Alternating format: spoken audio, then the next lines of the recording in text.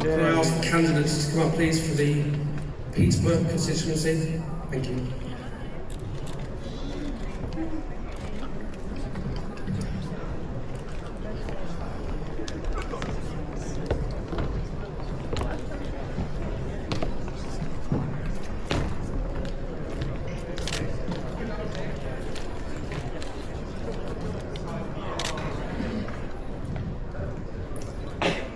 This is the declaration of the result of the poll for the Member of Parliament for Peterborough on Thursday, the 4th of July 2024.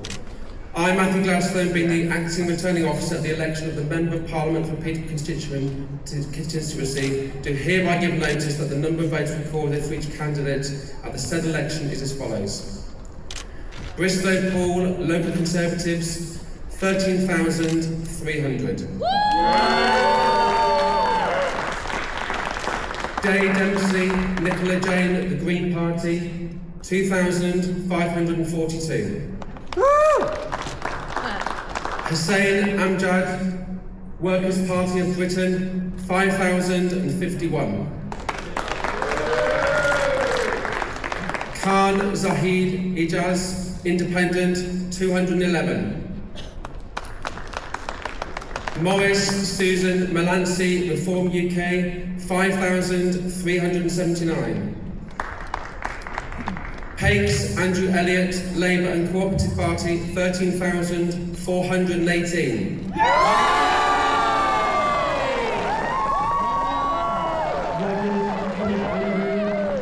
Christian People's Alliance, 225. Sanford James Nicholas, Liberal Democrat, 1,746. There were 49 papers rejected where the voter was not entitled to, later for more than one. There were 4 papers where the voter could be identified, and there were 90 papers where they were void for uncertainty, which was 143. The turnout was 57.27%, based on 42,021 papers issued. And I do hereby declare that Andrew Elliott Pakes is duly elected as Member of Parliament for the Peterborough constituency.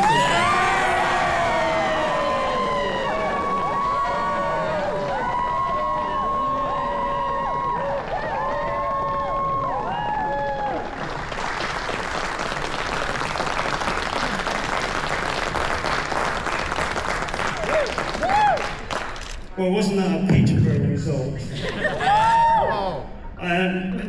Everyone's been out ever so long, so I just want to say a few words, and I'm sure there'll be other things to be said in the days to come. It is the privilege of my life to be given the opportunity to serve in the place I now call home. I love Peterborough and I'm genuine about it. And I love not just the people, the architecture, the building, the leisure. I love the potential. I love the opportunity. I love the talent and ability we have as a city to do the things we want to do to make life better for all of our residents in all communities and all parts of this city. So I really want to just say this. Thank you. I think this count has gone on nearly as long as the election campaign. And I worry when we leave this room we'll be starting the next election campaign after this one. So I'd really like to thank the returning officer, all of the tellers and everyone who's been counting tonight. You've been patient with us and I thank you kindly for your support. I'd like to thank other council staff who have worked during the day, the police and others who have not just done an amazing job tonight, but an amazing job during this whole campaign, keeping us safe and advised on how we do this properly in the right way. And I want to say thank you to the people of Peterborough for giving me this opportunity. It is clear from the results tonight that people want to turn the page on 14 years of Tory chaos. People are fed up nothing works in this country. People are fed up with longer NHS waiting lists. People are fed up with crime taking longer. People are fed up with nothing happening in our city centre. People are fed up that Peterborough gets left behind too often and for too long. Tomorrow morning, with a Labour government, a Labour MP and a Labour council, we can begin to change that.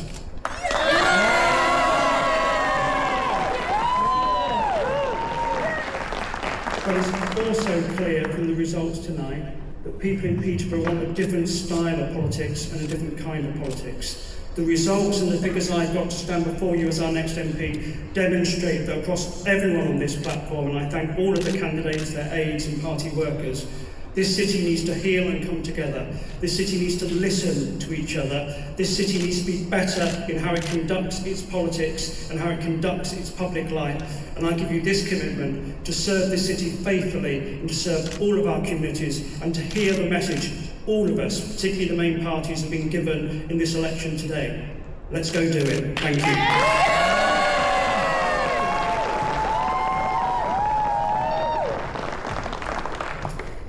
Well, I just want to start off by saying a massive congratulations to Andrew. He's got a fantastic job. To represent Peterborough has been the privilege of my life. Peterborough is a fantastic city, and I know Andrew, I hope, does a fantastic job, and I hope Andrew enjoys this job. It genuinely is a fantastic city and a fantastic place to represent. I do want to thank my activists, my supporters, and everyone who's worked so hard for me. I want to thank Peter, Sandy, Callum, Chantel, Benj, Sophie, my wife Sarah, and all my activists who worked so incredibly hard for me. And I'm sorry that I didn't quite get us there. The result was very, very close. But I just want to say how sorry I am that we didn't quite get there and I didn't quite deliver for all of you. But look, it's clearly not been a wonderful night for the Conservatives, but this was an incredibly close result.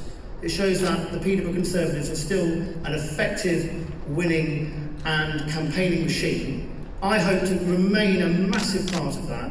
I hope that this is not the end of my future in Peterborough politics. This is my city. But on this stage, I think it's most appropriate for me to say, look, I've enjoyed being an accessible, approachable, visible MP, but now it's time for Andrew to take that mantle on. Thank you very much indeed.